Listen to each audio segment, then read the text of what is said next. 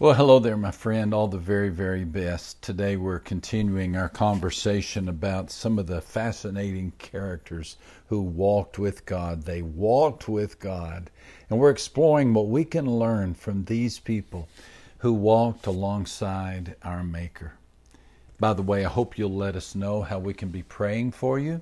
Just post your prayer needs on the page. If you're going through a tough time, we'd be honored. We'd be honored to lift up your name before God and ask Him to remind you that God has a promise for you. The promise begins with this phrase, weeping may last through the night. Psalm 30 and verse 5. Of course, you knew that much. You didn't need to read the verse to know that truth. Weeping can last through the night.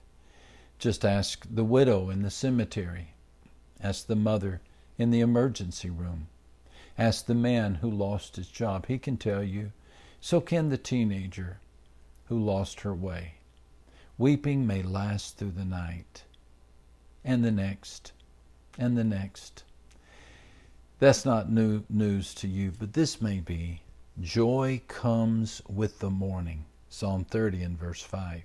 Despair will not rule the day. Sorrow will not last forever. The clouds may eclipse the sun, but they cannot eliminate it. Night might delay the dawn, but it cannot defeat it. Morning comes, not as quickly as we want, not as dramatically as we desire, but morning comes, and with it comes joy. Do you need this promise? Have you wept a river? Have you forsaken all hope? Do you wonder if a morning will ever bring this night to an end? Mary Magdalene did. In the forest of the New Testament, she's the weeping willow. She is the one upon whom tragedy cast its harshest winter. Before she knew Jesus, the scripture says in Luke 8 and verse 2 that she had 7 demons. She was a prisoner of 7 afflictions.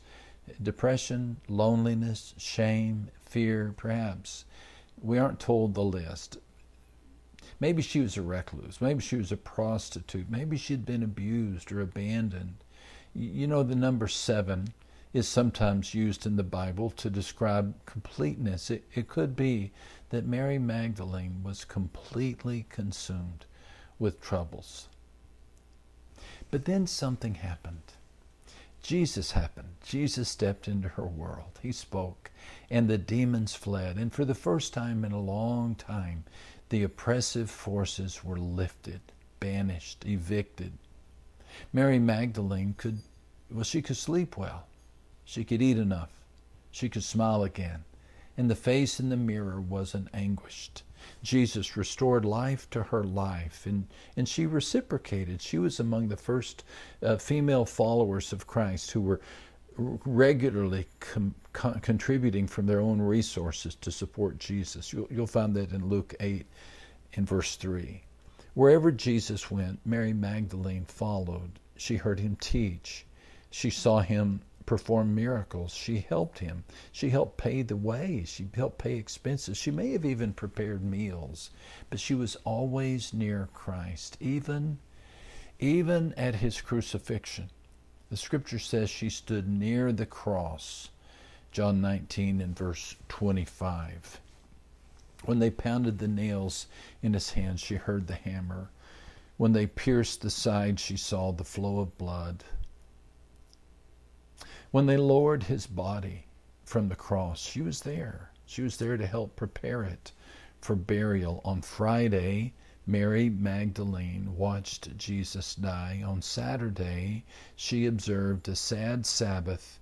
And when Sunday came, Mary Magdalene went to the tomb to finish the work that she had begun on Friday. John chapter 20 and verse 1. Early on the first day of the week, Mary Magdalene went to the tomb while it was still dark. Now she knew nothing of the empty tomb. She came with no other motive except to wash the remaining clots of blood from the beard of her master and say goodbye. It was a dark morning. And when she arrived at the tomb, things went from bad to worse. Mary Magdalene saw that the stone had been taken away. Assuming that grave robbers had taken the body, she hurried back and she found Peter and John. And she told them. The scripture says, she said, "They have taken the Lord from the tomb," she told them in verse 2. So Peter and John ran to the gravesite. John was faster, but Peter was bolder. He stepped inside. John followed him. Peter saw the empty slab and stared, but John saw the empty slab and he believed. And Easter had its first celebrant. Peter and John hurried to tell the others. We expect the camera lens of the gospel to follow them, don't we? After all, they were apostles, future authors of epistles. They composed 2/3 of the inner circle. We expect John to describe what the apostles did next, but he doesn't. He tells the story of the one who remained behind. Again, John 20. But Mary stood outside the tomb weeping. Verse 11. Her face was awash with tears. Her shoulders heaved with sobs. She felt all alone. It was just Mary, Mary Magdalene, and her despair, and a vacant tomb. As she wept, she stooped down and she looked into the tomb. And she saw 2 angels in white sitting, one at the head and the other at the feet, where the body of Jesus had lain. Then they said to her, "Woman, why are you weeping?" Verses 11 through 13. Mary Magdalene mistook the angels for men. It's easy to understand why. I mean, it was still dark outside, even darker inside the tomb. Her eyes were tear-filled. She had no reason to think angels would be in the tomb. Bone diggers, perhaps. Caretakers, possibly. But her Sunday was too dark to expect the presence of angels. She said, "They have taken away my Lord, and I do not know where they have laid him." Verse 13. Mary's world had officially hit rock bottom. Her master murdered, his body buried in a borrowed grave, his tomb robbed, his body stolen. Now 2 strangers were sitting on the slab where his body had been laid. Sorrow intermingled with anger. You ever had a moment like this?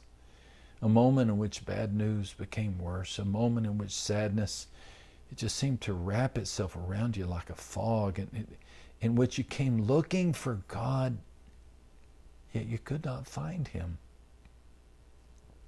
Maybe Mary Magdalene's story is your story. If so, you're going to love what happened next. In the midst of Mary's darkest moment, the sun came out. Reading again.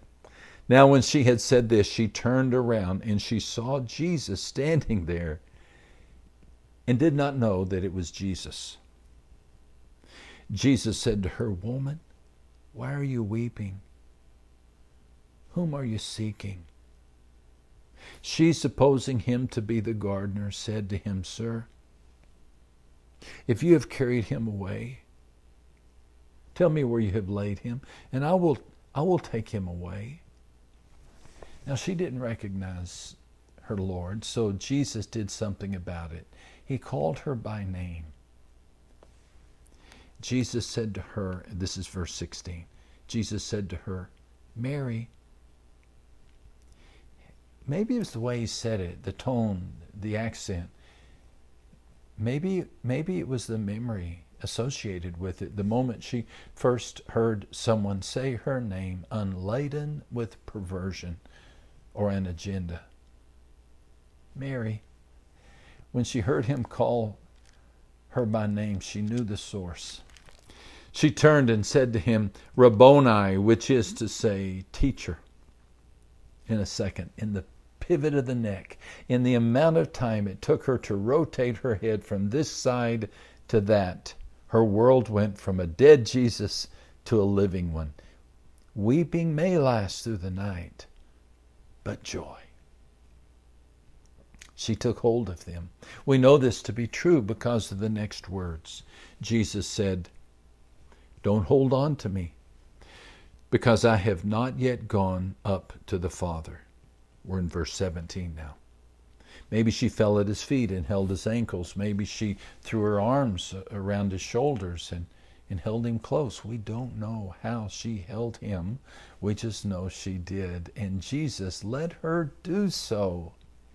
Even if the gesture lasted for only a moment, Jesus allowed it. Don't you think this is wonderful? How wonderful that the resurrected Lord was not too holy, too otherly, too divine, too supernatural to be touched. This moment deserves a sacred role in the Easter story. It at once reminds us that Jesus is the conquering King and the Good Shepherd.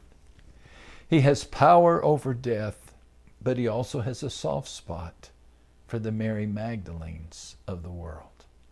The regal hero is relentlessly tender. Then Mary Magdalene came and told the disciples that she had seen the Lord, and he had spoken these things to her. To her, of all people to whom he could have spoken, Jesus went first to her. He had just ripped the gates of hell off their hinges. He had just yanked the fangs out of Satan's mouth. He had just turned BC into AD, for heaven's sake. Jesus was the undisputed King of the universe. 10,000 angels stood in rapt attention, ready to serve. And what was his first act? To whom did he first go? To Mary, the weeping, heartbroken woman who once had 7 demons. Why? Why her? As far as we know, she didn't become a missionary. No epistle bears her name. No New Testament story describes her work. Why did Jesus create this moment for Mary Magdalene? Perhaps to send this message to all heavy-hearted people. Weeping may last through the night, but joy comes with the morning. Weeping comes. It comes to all of us. Heartache leaves us tear-streaked, heartbroken. Weeping comes, but so does joy. Darkness comes, but so does the morning. Sadness comes, but so does hope. Sorrow may have the night, my friend, but it cannot have our lives. Am I talking to someone who feels that God is talking to you? If so, please listen to him. This world can be so hard on us, but don't give up. Just as the sun came then, the sun comes still. Weeping may last for the night, but joy comes with the morning.